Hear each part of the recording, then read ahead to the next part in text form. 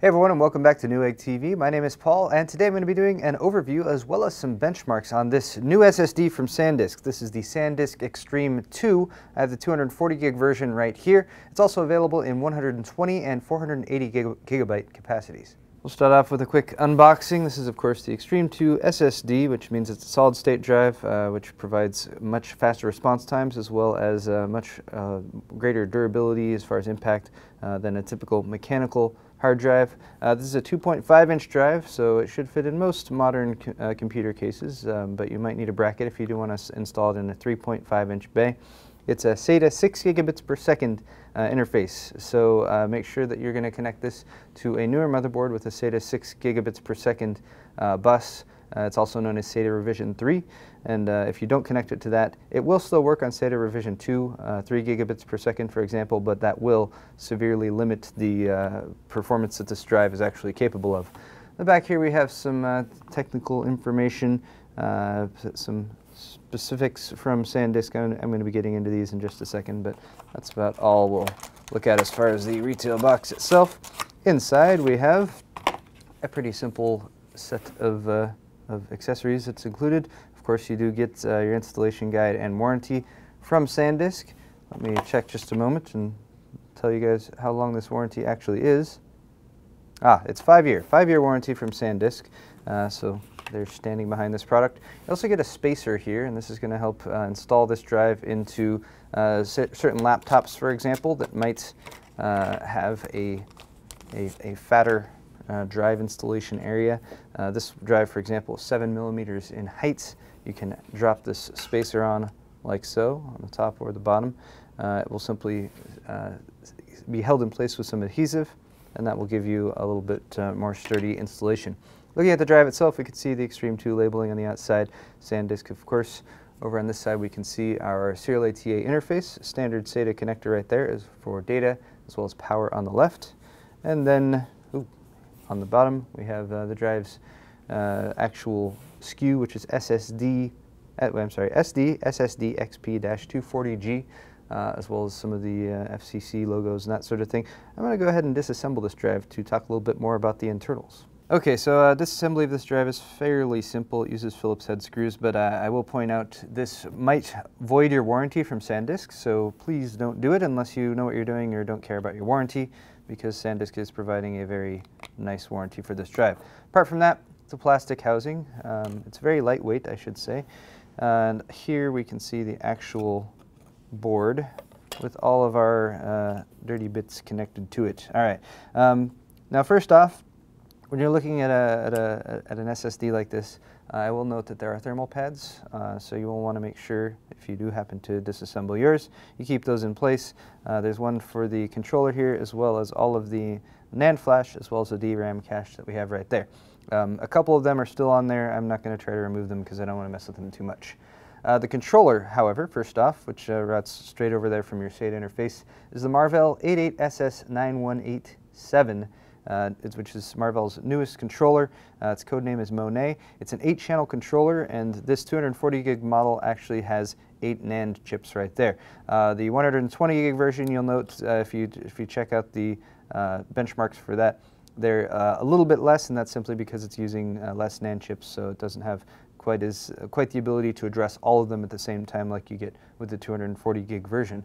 Apart from that, from the controller, you have a DRAM cache right there. That's 256 megabytes for this one, 128 megabytes for the 120 gig version, and 512 megabytes for the 480 gig version.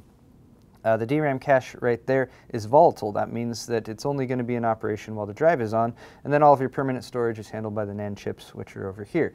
Those NAND chips, speaking of which, are made by SanDisk. They're SanDisk 19 nanometer toggle NAND chips. They're MLC, that's 2 bits per cell, or multi-level cell NAND, and they are capable of 3,000 program erase cycles. And if you guys are ever concerned about program erase cycles when it comes to NAND, I would suggest don't be, because you would really have to write an absurd amount of data to the drive to actually wear out your NAND. And if you do wear out the NAND, even then, it only becomes steady state, which means you can still read from it and access your data. So program erase cycles, in my experience, are not really that big of a deal. But there is sort of a cool feature of this drive, which SanDisk is calling Ncache. It's a little bit difficult to show you right here looking at the board, so I'm going to jump over to a quick screenshot to give you guys a better example of how this drive actually writes data. So here's a quick explanation of Ncache, and before I jump into this, I want to point out this drive, of course, also supports all the other features you would expect in an SSD, such as trim, SATA 6, of course, native command queuing, all that good stuff. It even supports thermal throttling, which SSDs, to my experience, don't get that hot, but if this one does get hot enough, it will actually throttle down. And that's kind of a cool feature. But on to Ncache, right? So here you have an example of your host. So this would be coming typically from your motherboard, possibly from your chipset or wherever you have your SATA 6 gigabits per second drive connected to. From there you have your controller, and that's going to be, again, your Marvell 88SS9187 Monet. From there you have your DRAM. So the controller is going to immediately quickly write your data to your volatile memory there in your DRAM cache. And then from there, it can reach out to your actual NAND storage. This drive inserts the Ncache in between there. And Ncache, basically, it's there to help with the typical reads and writes that you get with typical day-to-day computer use, and that would be 4K access blocks. If you guys have watched any of my SSD videos before, you might have heard me talk about 4K reads and writes being typically more important than the larger and more impressive numbers that you see with sequential reads and writes. That's because with day-to-day computer use, that's what it very often has. However, when the data is actually stored in the NAND, it's typically configured with a physical block structure which is greater than 1 megabyte. So 4K to 1 megabyte, there's a lot of extra space in there. So rather than taking those 4K blocks and writing them straight to the main NAND storage, you have an SLC cache, that's single level cell, that's going to be much faster. It's going to accumulate those there, and then once it has enough, it will actually write it to your main NAND storage. So sort of a newer way, at least than what I have seen before, of accumulating data and then writing it to your main storage. And as you might see in the benchmarks coming up right now, it's actually quite effective. This drive has been posting some very impressive numbers. In fact, I feel like this drives and a lot of the fastest SSDs right now are being more limited by the SATA interface than they are by the actual technology that's involved. But let's start off with some benchmarks. This is ASSSD. You can download it and run it yourself if you're interested. And what we're seeing here is the same test on both sides. We're seeing megabytes per second on the left. We're seeing input-output operations per second on the right. Oh, I should also mention right here that we're running this on a Core i5-3570K with a Z77 motherboard, and we're connected to the native Intel controller on that. But for reads and writes over here, sequential, we have 511 megabytes per second. For writes, 480 megabytes per second. There's your 4K numbers as well, and 4K 64-threaded numbers. And that translates over here into some very high input-output operations per second, about 90,000 on the reads here, and about 71, just shy of 72,000 on the writes. You'll also notice access time over there on the left, and this is one of the huge benefits that SSDs have over mechanical drives. 0.04 and 0.03 milliseconds for reads and writes. Quite fast. Very, very extremely fast. Overall score here for ASSSD was 1099. We also have a couple extra tests with ASSSD. We have a compression benchmark, for example. This controller, the Marvell controller on this drive, does not do on-the-fly compression, so you'll notice pretty steady numbers depending on the level of compression that you're working with. It achieved, again, about 520 megabytes per second and about 485 megabytes per second, respectively, for reads and writes.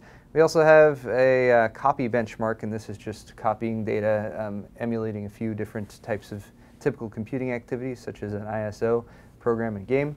There's your scores for those, 350, 207, and 270. And let's move on to Atto. Now, if you ever get an SSD and you look at the box, and the box says, this SSD can achieve 500 and whatever megabytes per second reads and writes, chances are that drive manufacturer was using Atto to use that. So this is going to test the SSD using a bunch of different transfer sizes from about half a kilobyte all the way up to about 8 megabytes. And you can see sort of the numbers increasing down here at the bottom as we get to higher and higher transfer sizes.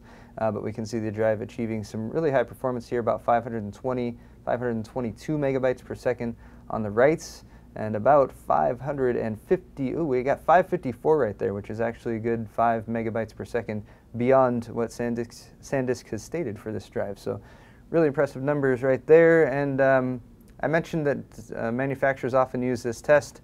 They usually run it at Q depth of 10. What we looked at before was Q depth 4. Q depth 10 just gives the drive more to work with. It's sort of synthesizing a really extreme workload that chances are you'd never see with day-to-day computer usage, but it does allow the drive again to achieve some really impressive performance. Although, strangely enough, on this one, we only hit 546 megabytes per second on the Q depth 10, whereas Q depth 4 we hit 554 right there. Interesting. Not sure how to explain that, but there it is. Okay, next up we have Blackmagic Disk Speed Test. This is a disk speed test that's provided by Blackmagic. Since Blackmagic deals largely with video, we have lots of different video resolutions here as well as color depths, and this is going to test the drive and see if it's capable of working with Blackmagic's hardware using those different types of video. So we can see we have green check marks in the vast majority, except for some really high or some really intense color depth, 1080p 50 frames per second and 1080p 60 frames per second. But for the vast majority, it's giving you the thumbs up. We hit 487.5 megabytes per second on the writes with that test and 522.1 with the reads. Finally, we have Crystal Disk Mark, and this has been a standby for us for quite some time. This is a similar test to AS SSD. I usually run it in zero fill mode, which gives you compressible data, and I'll also run it in standard mode, which uses incompressible data. Again, this drive does not do compression on the fly, so the numbers are going to be very similar. But we can see all of our results right there, 537 and 502 for the sequential reads and writes, 4K 32 and 144.9. That's actually pretty insane right there for the 4K writes. We can see input-output operations per second reflected over here on the left as well. 92,000 and 76,000 for random read 4K QDEP 32 and random write 4K QDEP 32. Again, I did also run this in standard mode, which uses incompressible data. Again, the numbers were roughly the same, 92,000 and 76,000 IOPS, respectively, for those QDEP 32 4K tests, which again, extremely impressive numbers. I guess that's just my hardware sheet. So that's all the benchmarks. And that's going to wrap it up for this video, guys. Once again, this has been our overview as well as some benchmarks on the new SanDisk Extreme II SSD, posting some very impressive numbers and some notable improvements over SanDisk's Extreme SSD series. If you guys are interested in some more information, I would encourage you to Google SanDisk Extreme II reviews, because there's a lot of them out there. A lot of them are very complimentary.